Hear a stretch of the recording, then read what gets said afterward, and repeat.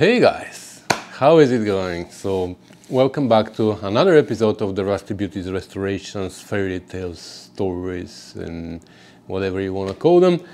And we are again on the 66 GT6. This is what we are doing for the last, I don't know how long, and it's been a rusty journey so far, but we've done a lot of work on it. The other side is more or less complete from metal work. It needs a little bit of grinding here and there, and then when we get our spot puller machine back, we can pull here and shrink there, but we're considering the other side of the body finished. The bonnet hasn't been touched. Well, we replaced the fender, but it's held there by Clicos.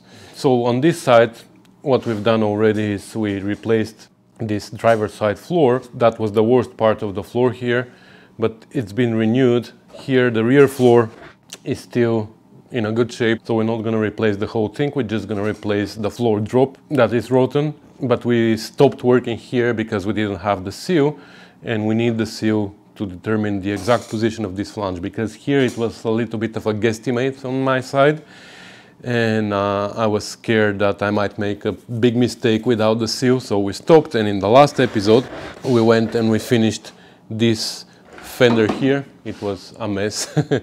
You've probably seen it. So we cut out the outer fender, whatever was left of it, went back to solid metal, repaired the inner fender, the end of the floor of the boot. Then we repaired a little bit here the inner wheel well, we repaired a little bit of the valance. Then we put a new skin here, and that repair is more or less complete too. Just finishing touches here and there on the weld where we can pull out some lows and shrink some highs, but that's going to be in a different episode. So in the meantime, we got our seal that we ordered, and it came from England, made by Steelcraft Quality Panels, made in England, TS16L, probably that's their part number or something, I don't know. It looks like a good quality, nice, heavy 18 gauge, I think. We will see how good it is. Hopefully we don't need to modify it. One thing I noticed the other day, it is really curved in the middle. I don't know if you see that here. So this is gonna have to be pushed up at the end and make sure that this line is straight, it's not curved. And not only in the end, but also now as we are working, because this is the part that matches our flange here. So it needs to be nice and straight. So we're gonna force it up. But anyways, that gives us the possibility now to continue working on this mess right here. So what I'm gonna do is, first of all, I'm gonna make room for this to go in, which means I have to remove the transition piece from there, clean up a little bit more here so we can fit the seal, install the door, make sure that the door gaps are good, and then maybe with the seal installed in place we can finish this flange here of the floor all the way till the end, and that's gonna be our starting point. We also need to repair here, and then we're gonna be able to click our seal to the floor and to there and maybe here a little bit, and that's gonna give us the perfect position of it. And then we're going to be able to cut out the straightener piece from here, the inner seal, and replace these, and then the whole assembly can go together. So that's the game plan. Let's get crack-a-lacking.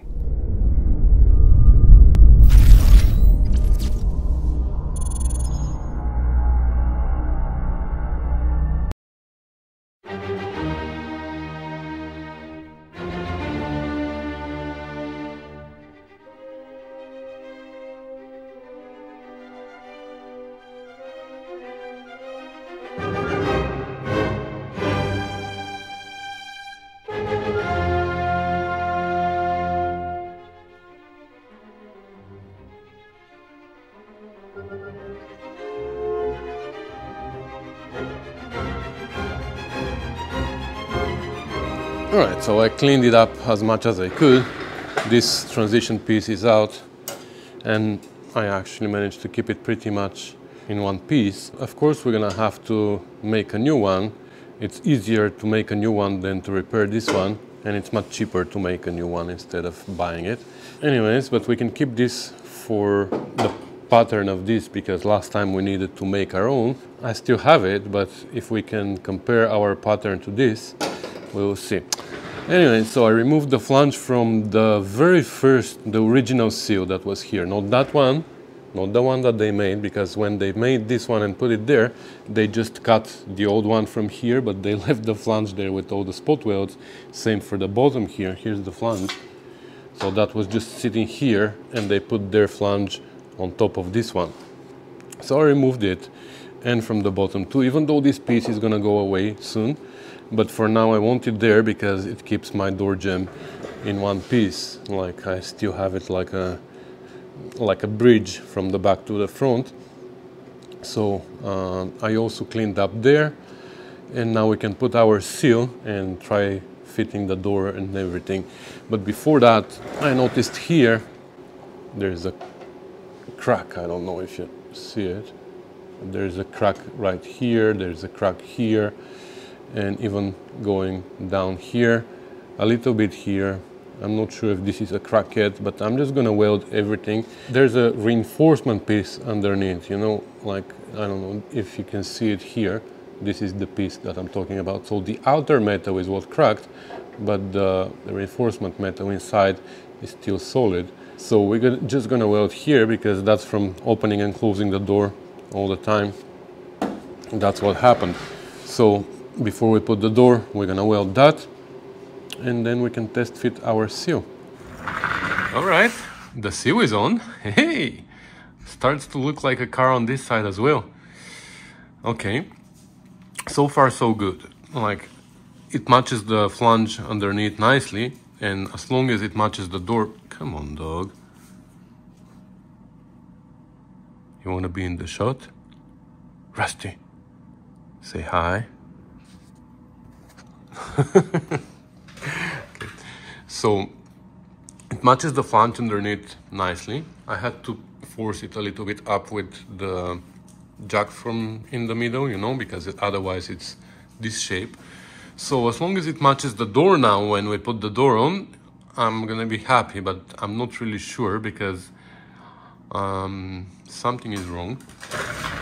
Like here, there's a notch, you know, there's a notch, and I put it where this flange is supposed to be because it's missing for now, but that's where it is. And this matches more or less the bulkhead, where the bulkhead is gonna be. We're matching it with thin air, but that's fine. But here I can't push it in because you see here there's this flange that is on my way. Of course I can adjust that, but I don't want to yet. Here it is right exactly to the transition piece. So we'll see, we'll put the door on, and I'm pretty sure that I'm gonna see a huge gap right here. And the other problem that I see already is here. We're gonna have the exact same issue as the other side, where we had to make a cut here and open it because this went in and then out, and we had a V here, like a very wide open, but V. What I noticed on the other side, and I thought it was, I don't know, like a jig issue or something when they were making the Sills, but it's the same here, and I guess this is original. I don't know, but look at this step here, how wide it is here and how narrow it is here. So what I've done on the other side, remember that that piece on the other side was rotten and I had to repair it. So when I repaired it, I did the same as here. I put the Sill and then I repaired this piece based on the Sill. It went and matched this shape of the Sill. So that's why I had this in and then out. So I already see that I'm gonna have to do the same thing here. I'm gonna have to cut it and open it a little bit and match it with this before I even weld it, before I even start replacing this, because this is gonna be replaced, you know. But anyways, we'll get there. But again, I wanna match it with the door first, even though the door is gonna be repaired again, but for sure we know that the door doesn't have that shape where it goes in and then out. So maybe even now I can just cut it here, open it and match it with this. And then when we replace this, we're gonna match it with the Sill. those aftermarket parts, you know. So I have the feeling that I'm gonna have to also change the fender like we did on the other side. Just put the new fender that is gonna be there and use it as a reference, and also this shell we might need to put on, but we will see. Let's start with the door for now. All right, so the seal is in, and as expected, we have a huge gap there. And I expected that because of this piece of metal inside here that I told you about. Looks like the seal needs to go back so it can go in. But it can go back because of this, right? So we know that already. The bottom, you can see the gap is pretty good. So the height of the seal is good. It is further in, more in the back as expected, and a little bit less in the front. But as you know, the bottom of this door has been added to it. And if you look down here and pay attention to this edge, you can see that it is straight line from here going down. But how it needs to be is from here, where this additional skin was added or whatever, from here it needs to curve in. So I'm assuming that the seal is in the right place, in and out here. We need to adjust the door, which is fine. But if you go back, you can see that here it is, the difference is much bigger, which means that we have to adjust the door and the seal in this end. So that's fine, that's not my main issue. My main issue is this gap. So bear with me while I think out loud here. So of course, first thing I did was I grabbed a measuring tape and I measured the seal. So this one is 15 1/4, and I went to the other side, measured the other one. Sure enough, it is 15 1/4 too. Then I measured the door. It's exactly 3 feet, 36 inches, like on the bottom. Measure the other door, 36 inches on the bottom. Then I measured this distance here from the corner all the way to here. This one is 58 7/8. On the other side I measured, it was 58 1/2.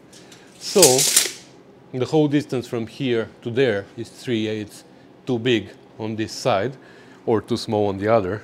Depends how you think about it.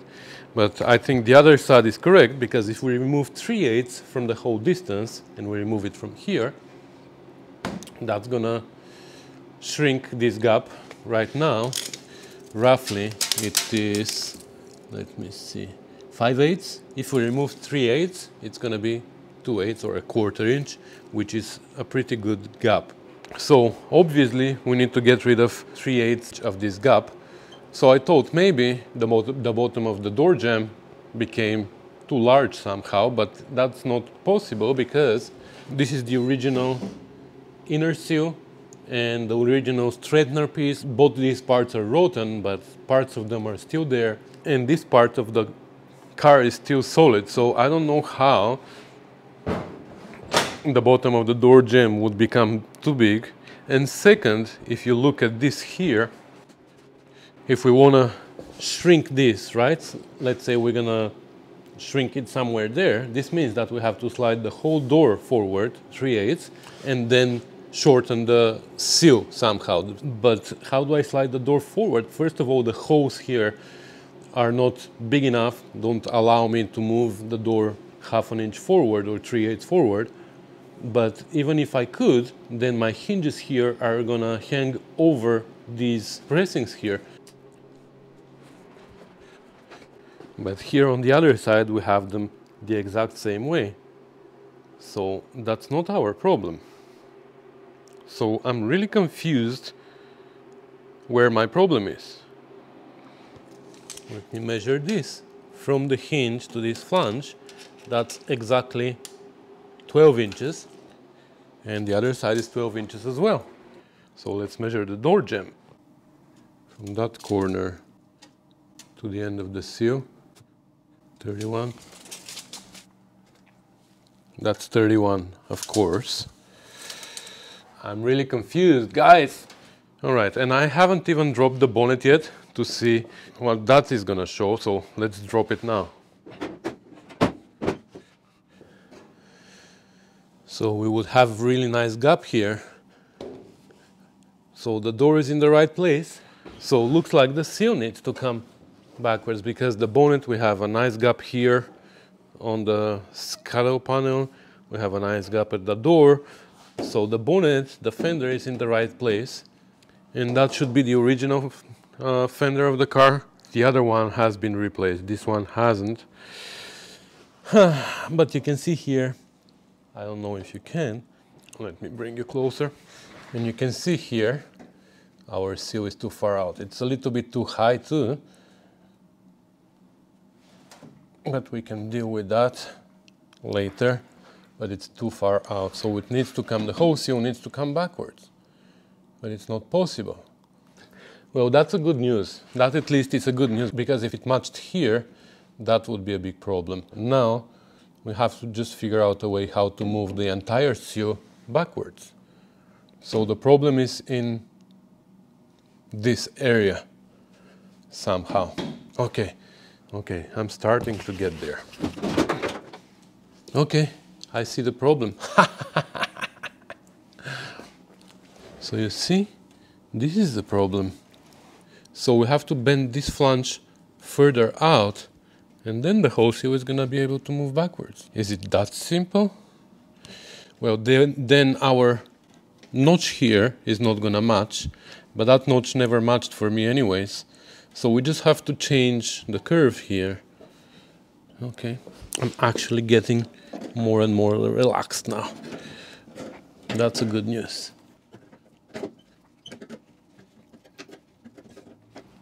Well, I'm gonna have to do something here as well to allow for it to move back. You know what, I'm just gonna cut this off for now. I don't need this flange here.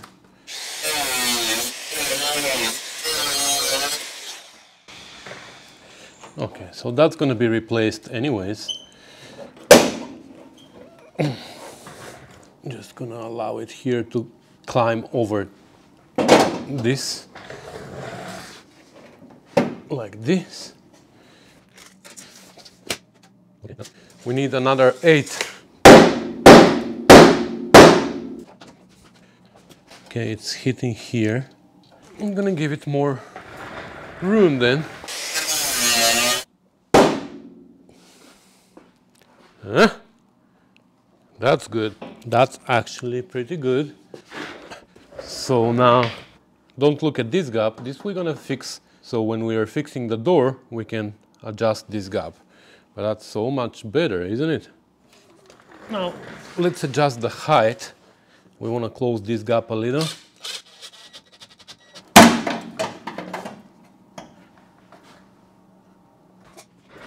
And here we have the exact same height as the other side. The flange of the sill almost touches the hinge of the door, which is good. And this line is like the extension of this body line here, right? Let me check on the other side. Yes, so we're perfect. So I'm gonna put maybe 2 clicos here to hold this, or maybe at least the back only, because we're not sure about the height at the front, but we want the rear to be this far. Oh, I'm really happy that this worked. Like, look, the notch is so far away from the flange now. The sill is just not perfect, but that's okay.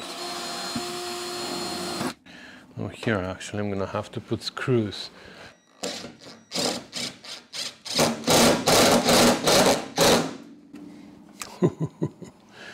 Good. So now the front end needs to go in, of course.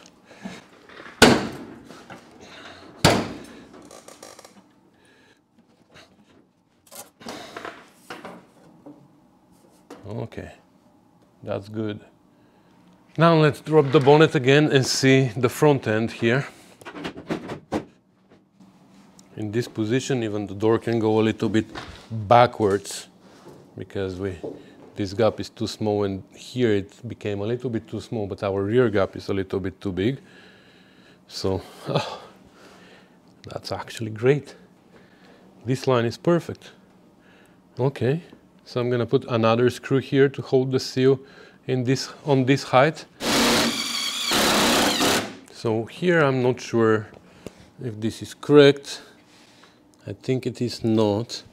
This line here is going in, like this is less than 90 degrees here, and I think it should be 90 degrees.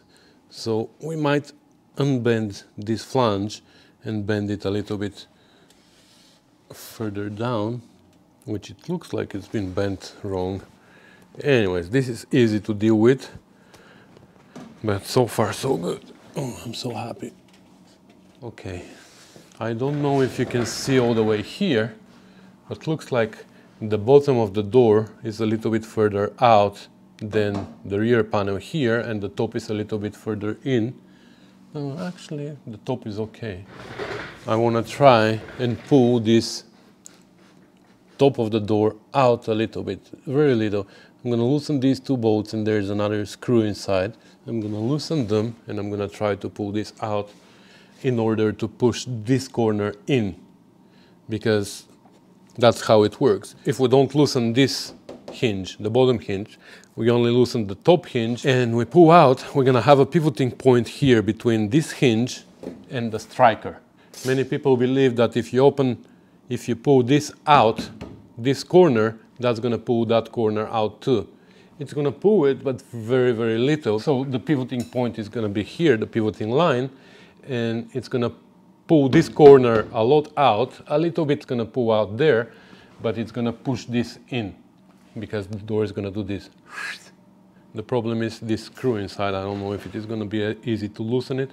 Let me try.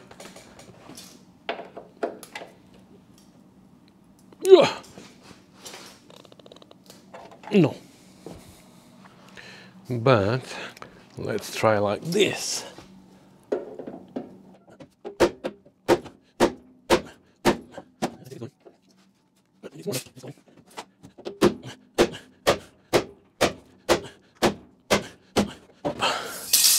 No, I have to take the door out.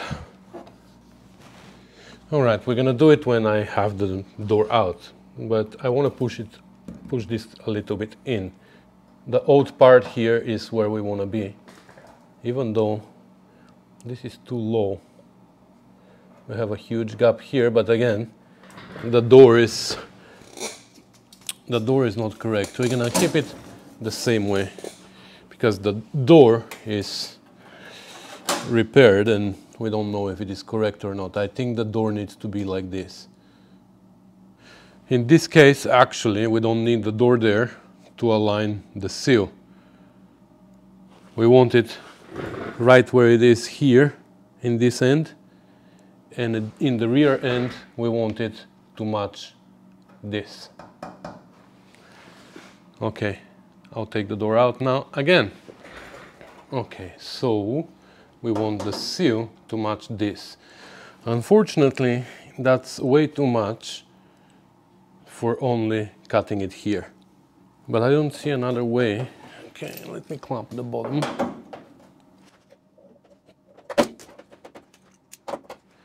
All right. So how do we bring it out all the way? And I have an idea how to make it wider here.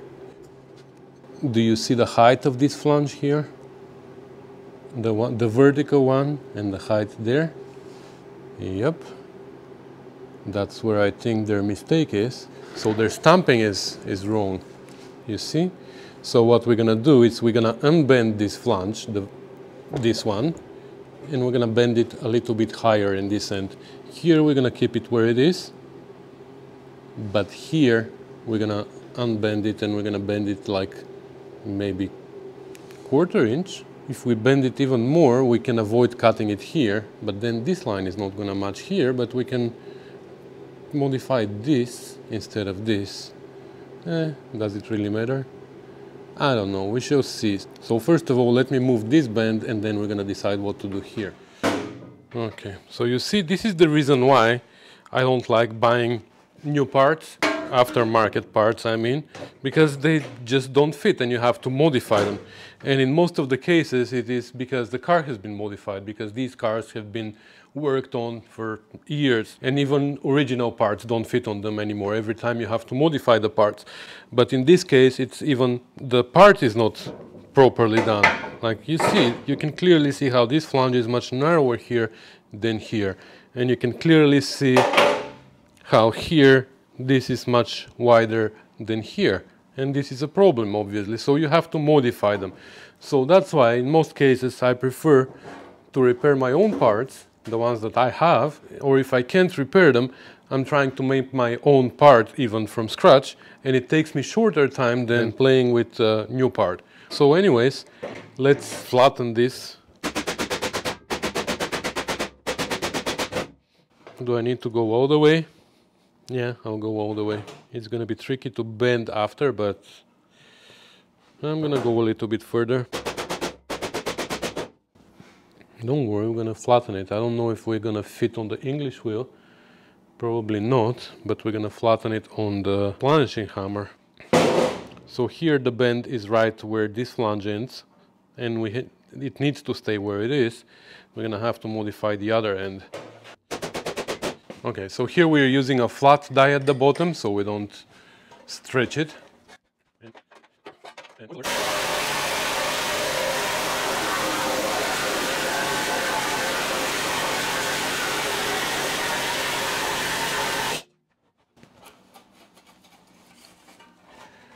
And now here, let's see if we can trick it.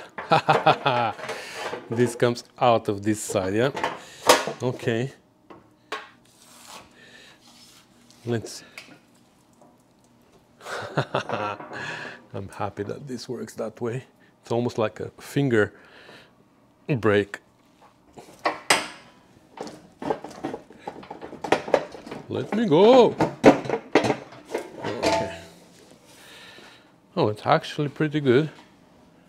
And now that we are at it, I think we should do the same here. We should unbend this and bend it further in.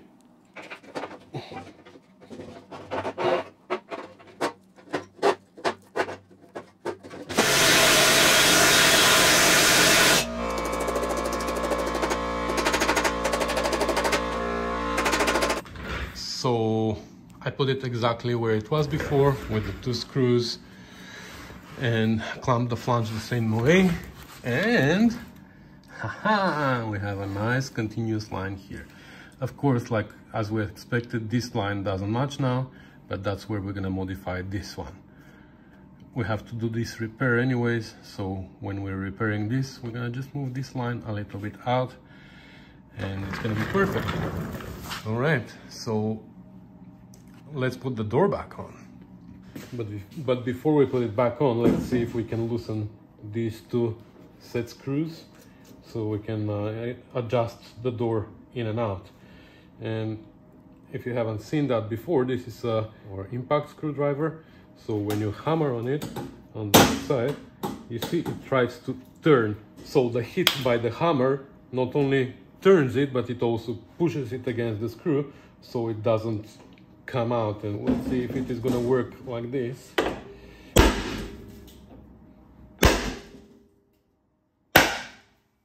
Wow.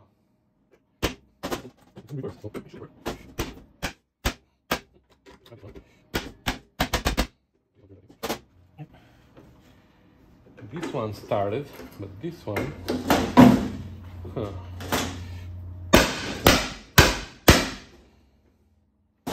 There's another one that I want to buy. It's like it has a handle and you can put it on a air chisel, and as the air chisel is doing its things like da da da da da da da da, you have a handle here that you can turn slowly and loosen it. So I want to buy that one.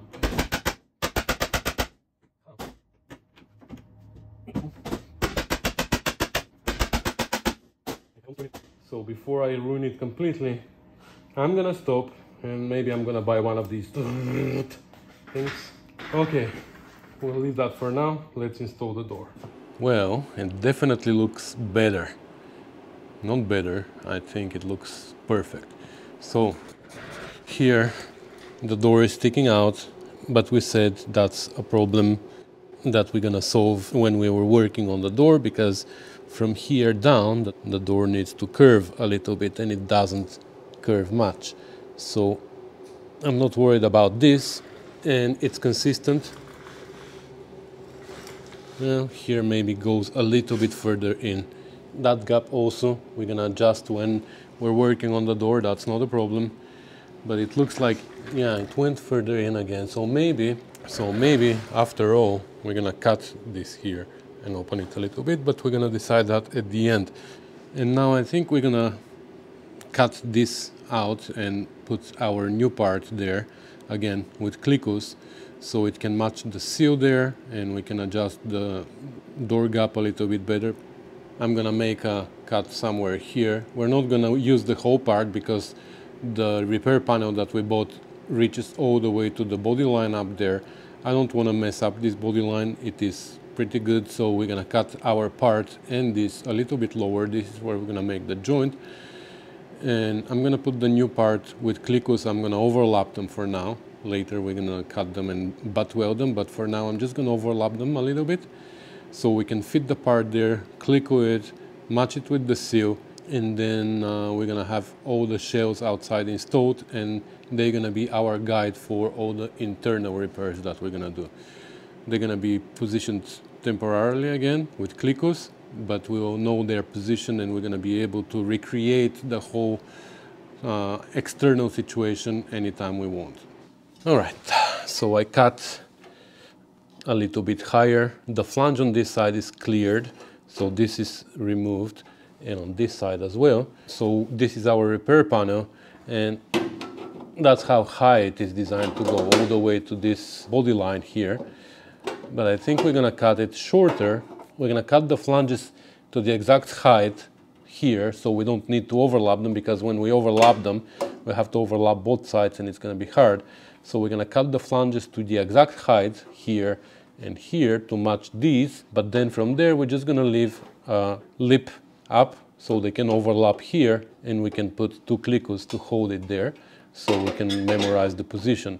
As for here, you see this one has a step here, and this one has a huge flange here at the end. Normally these have just a little bit, like maybe 1/16, a little bit of a rolled edge, which overlaps here with this. So what I'm gonna do, I'm gonna remove the seal, and we're gonna position this where it's gonna be, and then we're gonna adjust the lip of the seal to this, because I'm sure that the seal needs to be shortened now. We're gonna shorten it if we have to, and we're gonna make this nice rolled edge. We just have to remember that we want to position this a little bit higher than where this thing is now. Maybe we can, actually I can bend it. Okay.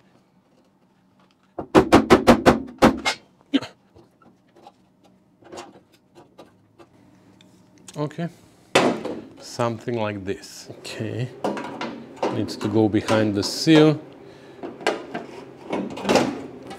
like this.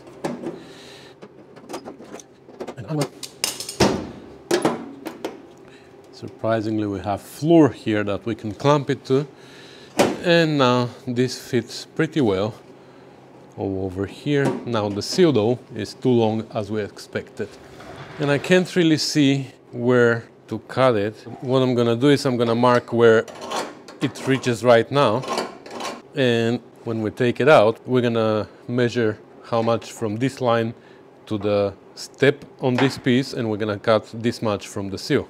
Okay, so you see how much it is? It's like, I don't know, 1/2 inch or 3/8 maybe.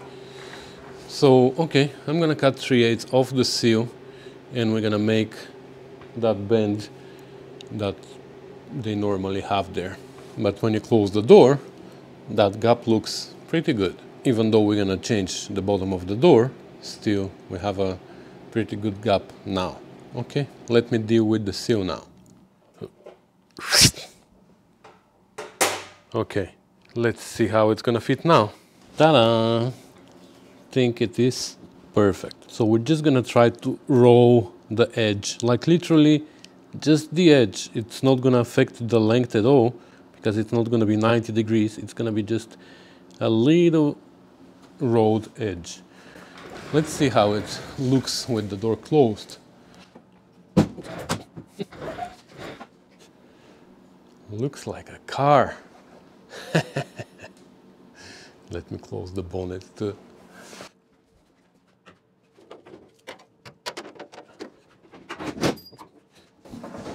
Nice.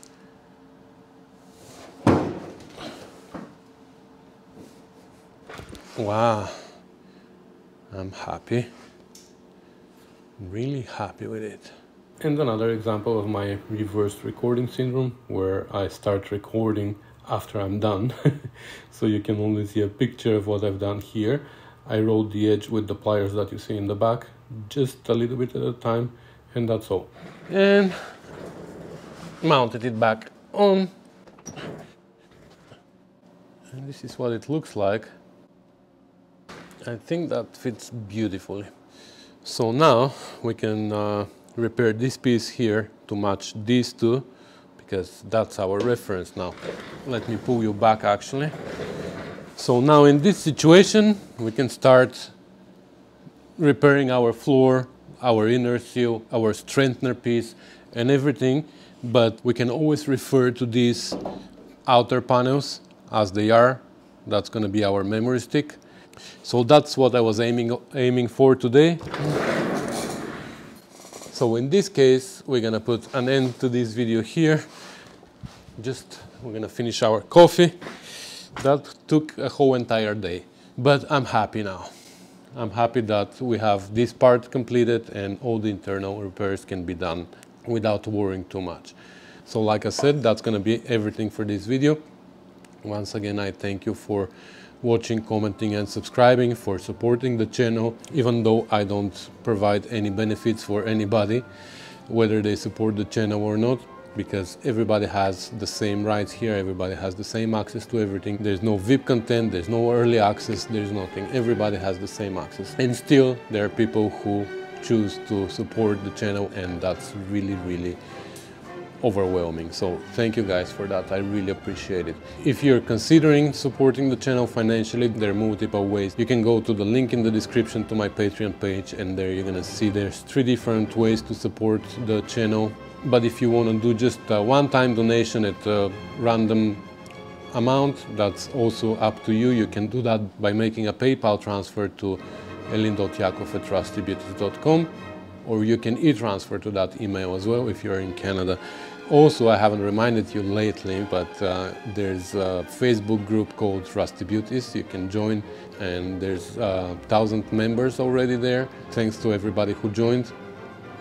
It's a little Rusty Beauties community where everybody can share their projects, they can share their videos, promote their channels, promote their businesses, as long as they're related to the Rusty Beauties restorations, or you can post anything that is related to our Rusty Beauties. So the group is open, everybody can join. Just make sure that you join the group, not the page, because you can join the page as well, but the page is boring. That's where I used to post my videos, and that's it. Nobody else could post there. In the group, you can post as well, and everybody can see what you're doing, everybody can hear your opinion, everybody can answer your question, or you can answer other people's questions, and it is a little Rusty Beauty community that everybody helps each other. So with that said, guys, I'm gonna sign off, and I'll see you in the next one. Bye.